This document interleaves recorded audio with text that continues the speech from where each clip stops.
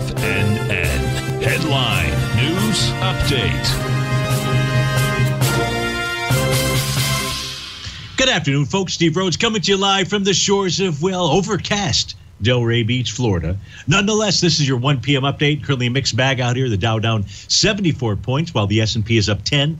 NASDAQ 100 up 128. Russell's off 15. Semis are up 54.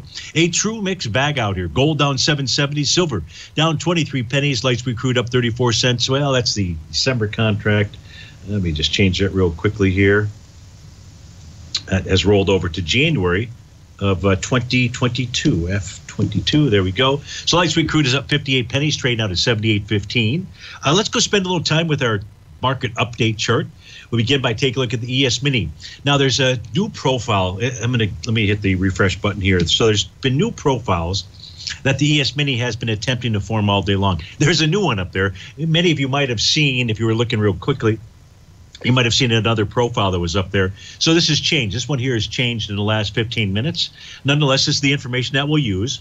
This is a bearish structured profile. The prior profile. Now, we will not have confirmation on this until this evening, 6:01 p.m. But right now, we use the data that we have. Resistance up at the 47.09 level. If price gets below 46.75, that's a decent signal that price should make its way to 46.33, the bottom of that profile. Now, that would more likely come to fruition if we see the spot volatility, which is tinkering with the 50-day exponential moving average, which is currently printing at 1756 and priced at 1708. A close above 1756 today, more likely than not, we'll see the ES Mini go target the bottom of that daily profile, and that's at the 46.33 level. Right now, the NQ is trying to take out its all-time high. That's a TD9 count top on November 5th. If there is a close today above 16,448.50, it'll negate that signal. Otherwise, the signal remains in effect out here.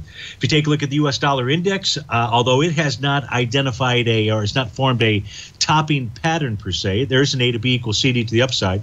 No bearish reversal candle just yet.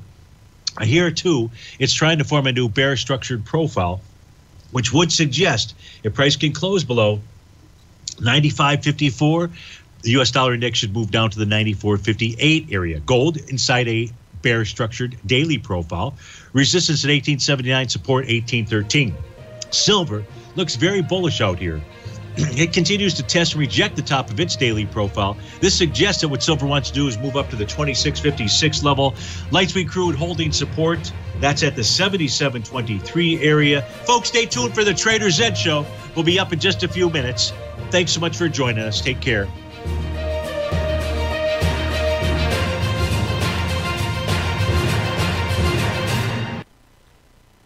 The reality